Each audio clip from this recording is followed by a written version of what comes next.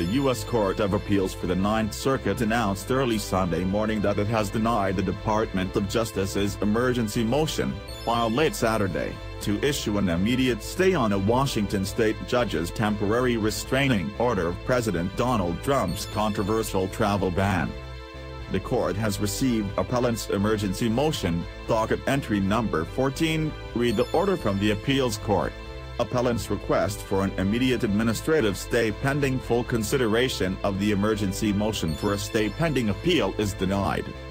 Lawyers from Washington state and Minnesota, who brought the challenge to court in Seattle, have until Sunday at 11:59 p.m. Pacific Time to file a response to the Department of Justice's request. The Justice Department then has until Monday 3 p.m. Pacific Time to file a reply brief. Lawyers for the Department of Justice argued in the filing that the restraining order is vastly overboard, and it second-guesses the Commander-in-Chief.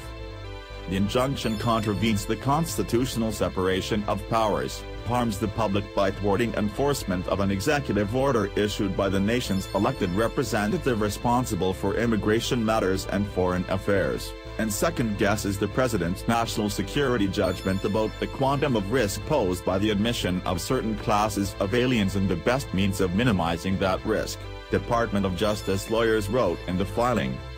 6 key arguments in the brief are as follows. The actions taken through the executive order were authorized by an act of Congress and also were taken pursuant to the president's exclusive power as commander-in-chief and over foreign policy. Immigration is an issue dedicated to the executive. National security issues are the sole province of the president, not the courts. The order does not discriminate by religion, just country of origin.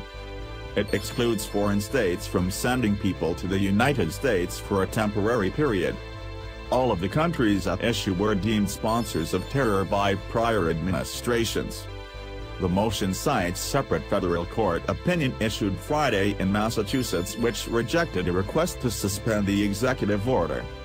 As ABC News reported earlier Saturday, the Trump administration had filed a formal notice of appeal of the temporary restraining order of the travel ban.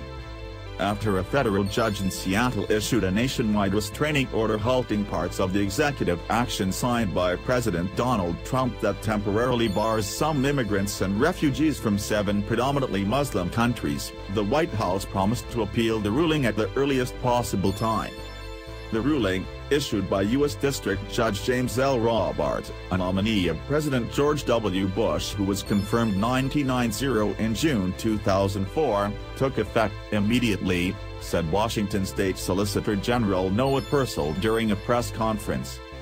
Washington State Attorney General Bob Ferguson called the decision historic and important. It puts a halt to President Trump's unconstitutional and unlawful executive order, Ferguson said.